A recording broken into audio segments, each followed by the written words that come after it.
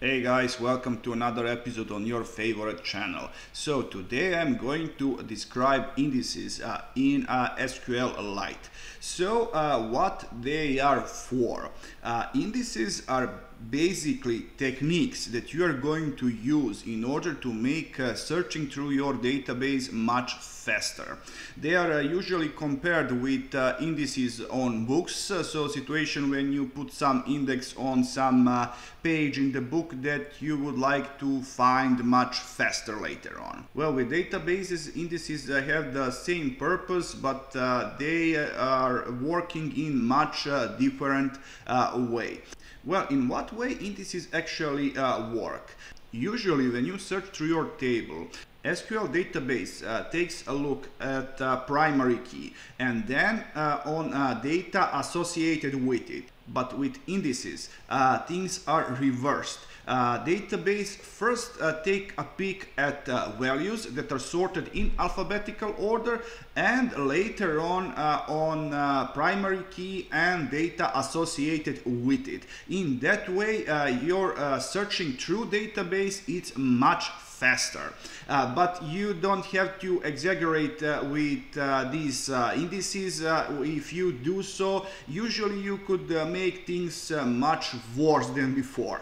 So use indices only when absolutely necessary.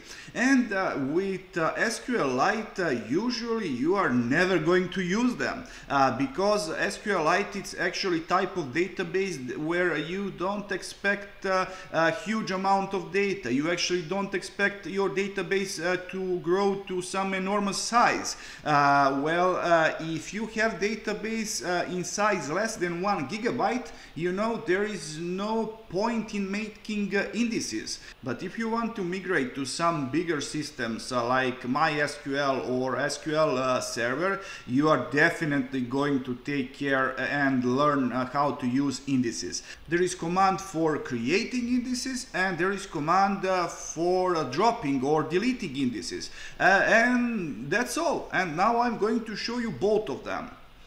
So in here you have this indices part in our database structure, and now I'm going to show you how to create indices and how to drop them. So open your execute SQL tab and type create index, then name of your index, let's say item index. So I'm using this database from our previous episode, and item index is going to be created on item table and on column name. And I'm going to run this code. Item name does not exist. Let me check. Oh, it's item name actually.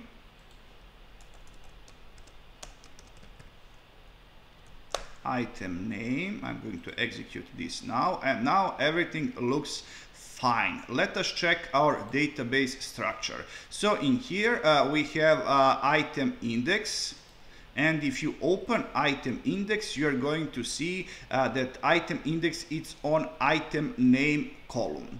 What else you could do? You could create indices on two columns like this. Now I'm going to create cashier index on cashier, and one is going to be on name and another is going to be on second name. And what else you can do? You could create unique index. And what this is going to do? This is going to prevent user from inserting two exact the same values in one column. So if you want to prevent that, you could use this unique index command, but I don't want to do that.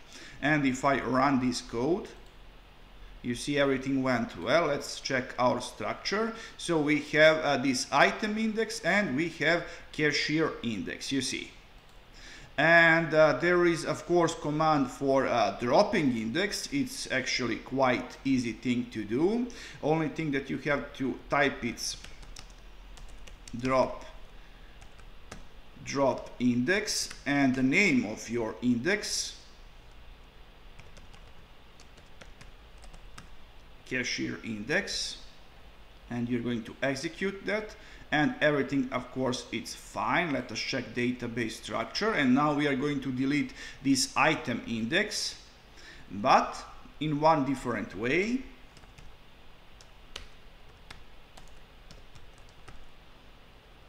Drop if exists.